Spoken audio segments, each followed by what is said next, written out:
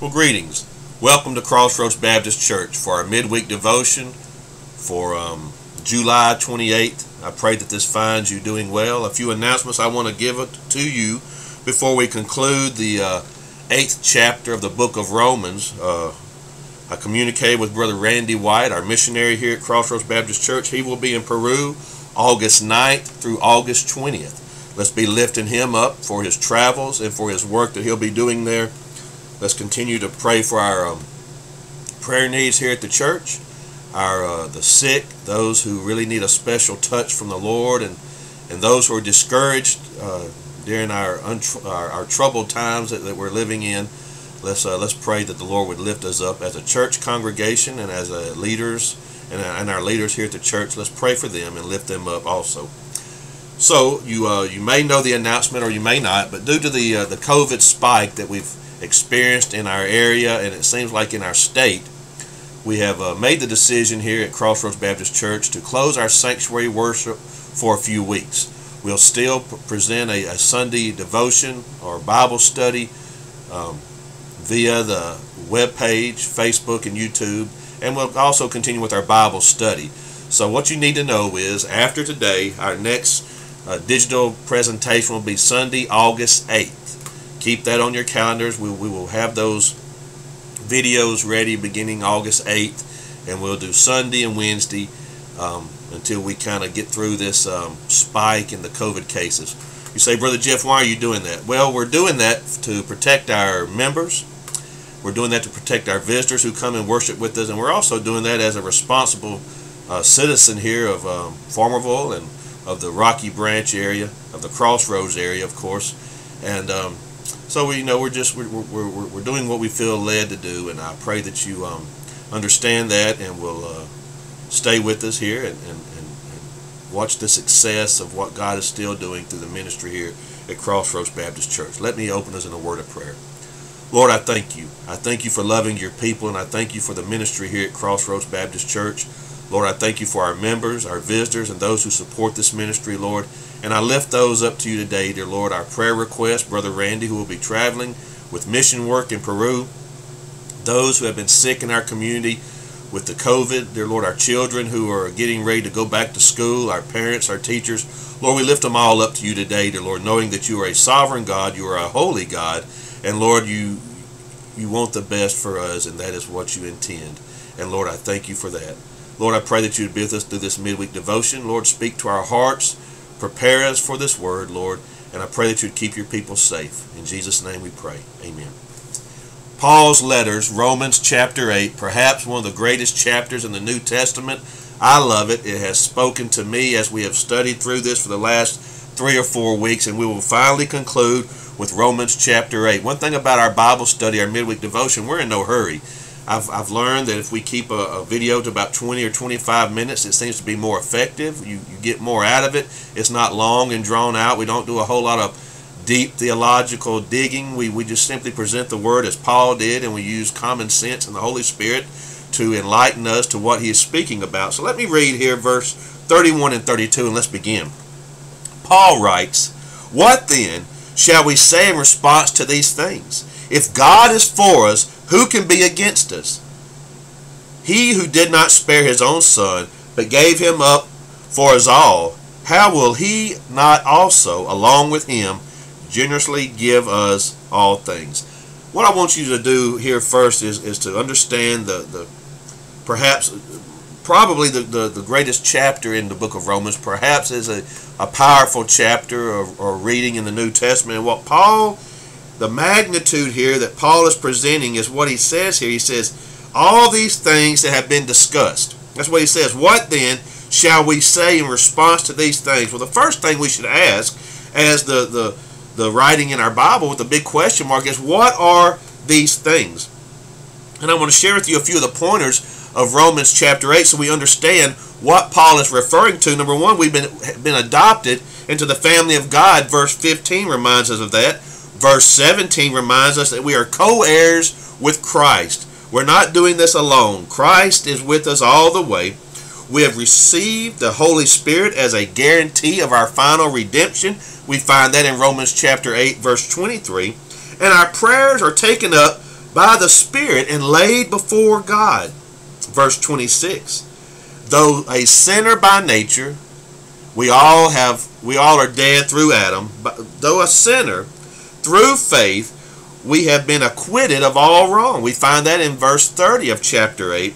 And our future glorification is so certain that God speaks of it as if it has already happened. That also is in verse 30. So this is what Paul has laid out for us, all these great promises. And the next thing that should hit us, the next thought that should come to our mind is, if God did all of this for you and I, for Christians, if he made a way for us, what does it matter who is against us? If God has did all these things, co-heirs with Christ, adopted into his family, a spirit that guarantees our final redemption, faith that has been given to us, and we exercise though we're sinful, it acquits us of all wrong. This is the work that Christ did, the completed work that God has seen. And our future glorification, that it's almost like it's taking place now, as we see in verse 30. So if God has done all these things to us, for us, what does it matter who is against us? If we ever take life in that type of sense, with that statement, how much easier it would be, perhaps, to face the difficulties of life. This is not a hypothetical scenario. This is reality that Paul is talking about. God is really for us. What an encouraging word today. And even in the Old Testament, in the book of Psalms 23 verse 4, Psalms 27 verse 1, I fear no danger, for you are with me, for God is with us. Psalms 56 verse 9, I know that God is for us, he is not against us. So even the Old Testament patriarchs and the writers there, they understood that God was for us. Since God did not spare his own son, as Scripture says, but delivered him over to death, would he not guarantee us his promises of this precious gift he has lavished upon us? That's the God that we serve today. Keep in mind, a God, a holy God who sacrifices his own son on our behalf, will certainly not withhold anything from us. He is there to help us and protect us and keep us. And a great Baptist theology here is, after God has done all of this for us to make a way for us to be saved, how can we really lose our salvation? How can we become unsaved? We cannot. Once God has made that change in our life, once we have accepted Jesus Christ, we have that assurance and that salvation. God by nature is a giving God, and we should thank him for that each and every day. Up until this point in Scripture, verses 31 and 32, in chapter 8, we should recognize that Paul has repeatedly emphasized the troubles of this world. He never said that as Christians we would be shielded from it. He talks about the opposition of the flesh. He talks about sin, and he even talks about the trouble with the law with some believers. And Paul is declaring that no matter, it's not so much what is against us as it is who is for us. And I think we need to be reminded of that today as we live in this sinful world with our sinful nature, among thorns, amongst sickness, amongst catastrophes and disasters that we can't explain. The sudden shock of a death of a loved one, or a tragic accident that takes our children and our family members away. It's not so much what's against us as it is who is for us, and that is God himself. Yes, he is for us. Sometimes indeed our opposition is great. Sometimes we don't understand. Sometimes it feels like that things are greater at times against us. The world, the flesh, Satan, the secular world, false religions. We talked about that Sunday. And our enemies. But we need to be reminded of today that God is for us, that he loves us, he is sovereign, he is our shepherd, and he is the maker of heaven and earth. May we never forget the power that God holds, and his intention is to take care of his children, and his intentions are promises that he has always kept. Let's go into a few more verses. Verse 33. Who will bring any charge against those whom God has chosen? It is God who justifies. Who then is the one who condemns? No one. Christ Jesus, Jesus Christ, who died, more than that, who was raised to life, is at the right hand of God and is also interceding for us. That is you and I, the Christian. Who shall separate us from the love of Christ? Shall trouble or hardship or persecution or famine or nakedness or danger or sword? As it is written, for your sake we face death all day long. We are considered as sheep to the slaughter. Paul reminds us in verses 33 through 36 that our accusers and our enemies are many, but God has already cast judgment. He has already declared his plans for us, and he has already pronounced a final verdict. And Paul is asking this ridiculous question: who would dare bring charges against God's chosen? Who would dare stand up against the creator of heaven and earth? Who would dare stand up against a holy God who has proven himself over and over again? The term there in verse 33, it is God who justifies. That word justifies is a Greek legal term, and what it means is to be acquitted or vindicated. So God has acquitted us, those Christians who have asked Jesus Christ into our life, and he has cleared the way for us for salvation and a ticket to heaven. Christ's death accomplished the justification of the believer, and it is only by his death, his sacrificial death, a sinless man on a cruel cross, that is available to you and I. It is God himself who makes men righteous. There is no higher court, there is no higher being than God, and we need to recognize that if God be for us, who can be against us? The statement in verse 34, many translations consider this a statement and not so much a question. Who is it who condemns? Well, we know from the book of John, chapter 12, verse 47, that Christ did not come to judge the world, but he came to save it. So with that information in mind, the question almost becomes a statement: will Christ condemn us? And the answer is no. He came to save us. He died for us. Matter of fact, the glorified Christ is at the right hand of God interceding for us, as is the Spirit. We have these promises to live by each and every day. Sometimes we just need to be reminded of what God's Word says and stand upon those promises. That rock solid faith that we have been talking about for the last 3 Sundays here at Crossroads Baptist Church. As Christians, we can be assured that no one will be able to condemn us, because I want to give you 3 things that give us this reminder or this promise. And the first is that Christ died for us. He died for all mankind. He died for the Christian. He died for the non-Christian, though all will not accept him. Christ died for us. The second thing is, more than that, he was raised from the dead. Scripture tells us this over and over again. He died for us, but more than that, he was raised from the dead, and even now the great reminder is that he loves us and he is making intercession for us at the right hand of God. Then in verse 35 and 36, Paul does something that he is already very accustomed to: pain and disappointment, suffering. He begins to list these things to remind us. Let me read this and let me make a statement about it. Who shall separate us from the love of Christ? This great love that we have just laid out.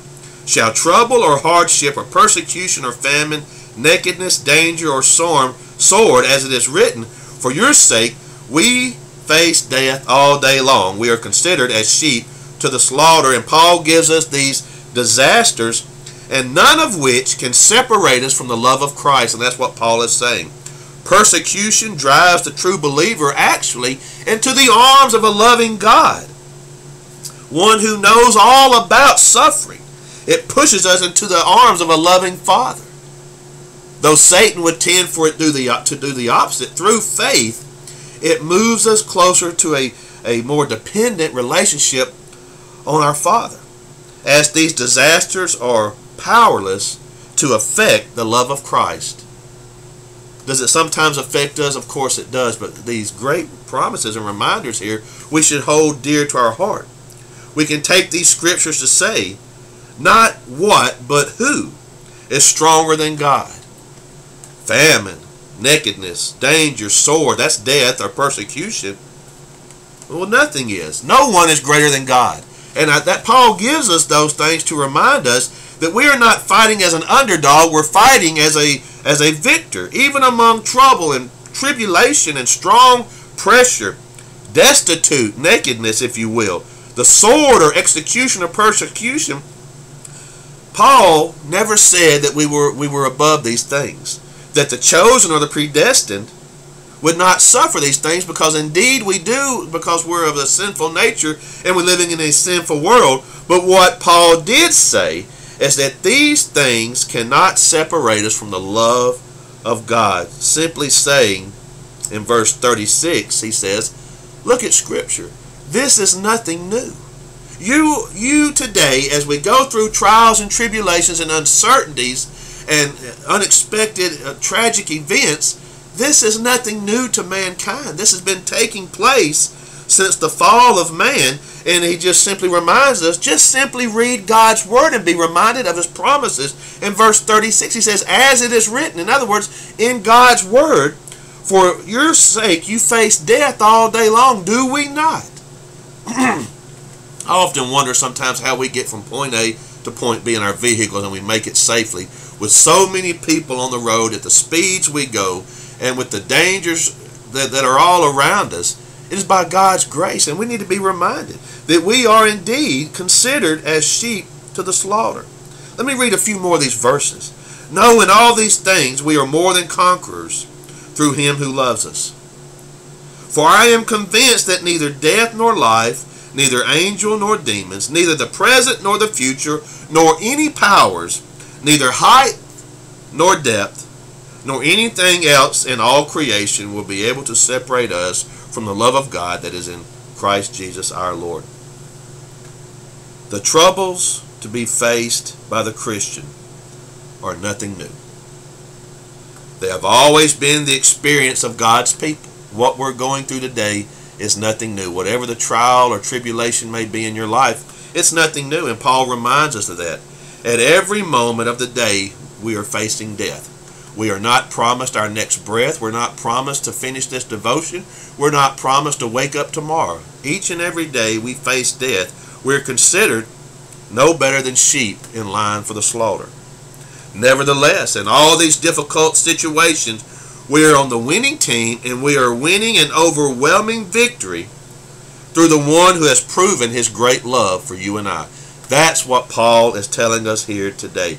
He lists these things not so much to remind us what we're going to go through, but as a testimony of the things that God's people and you and I have already been through. God is good, and he takes care of his people. It is the love of Christ that supports and enables the believer to face the adversities and to conquer them. And then finally he tells us in verse 38 and 39, as I've just read, this is rather a reflection, just as I shared, not so much an interpretation of what's to come, though they will. It is a reflection or a confidence in who God is and what God has done. It is a trigger to remind us of how good God is. Shutting the church down for a couple weeks is the responsible thing to do, I believe. But it's not always the easy thing to do. It's not the popular thing to do. And it makes many believers question, decision making and perhaps, the leadership of the church. But let me remind you that it is a reminder here that we have confidence in a holy God. That by saying these things, that neither angel nor demon nor death nor life nor neither the present nor the future or any powers are within the earth, anything, height or depth or anything within all creation, nothing should take away our confidence that God continues to be faithful. And by stating these things and having that reflection on who God is, it is an act of praise that we know God will see us through it. And that's my testimony today. This is a list of 10 things, 10 terms, from the physical danger to those supernatural powers that we face today, that those that exist today or ever will exist, the powers from high or the powers from low or anything else in God's whole world, nothing can separate us from the great love of God. You want to know what Paul's talking about in chapter 8 of the book of Romans? He's talking about a love that God has for his children. And it is a great reminder that he is faithful, that he keeps his promises, and he takes care of his own. No matter what comes our way, Paul has included all of it in this chapter. No matter what comes our way, for the Christian today, God is on our side. Be reminded of that today. And the great sacrifices that God has made for us to have salvation. And if God would do all of that, forsaking his own son, if God would do all of that, why should we fear today or tomorrow? God is there beside us. Thank you for joining me for this midweek devotion. Keep in mind on your calendar, August 8th will be our next devotion. It will be a Sunday morning Bible study. I'll be here with you Sunday, and we'll go back and perhaps we'll look at Romans chapter 9. We'll just wait and see where the Lord leads between now and then. Thank you for joining me. Let me close us in a word of prayer. Lord, thank you for your goodness. Thank you for your mercy. Thank you for your promises. Lord, you take care of your people, Lord, and we love you for that. Lord, thank you for the reminders today in Romans chapter 8 of who you are, of your Son Jesus, the sacrifice that has been made for the Christian and for all the world who will accept your Son Jesus Christ as their Lord and Savior. And to be reminded today that though we sometimes face opposition, Lord, nothing is greater than you. You are the final say-so. You are the final court. Lord, thank you for these reminders today. Lord, bless the hearer of this word. Thank you for loving us, Lord. Be with the needs in our church and in our communities and within our families. Lord, be with Brother Randy as he travels to Peru. Take care of him. And Lord, thank you for loving us. In Jesus' name I pray. Amen. Thank you for joining me today.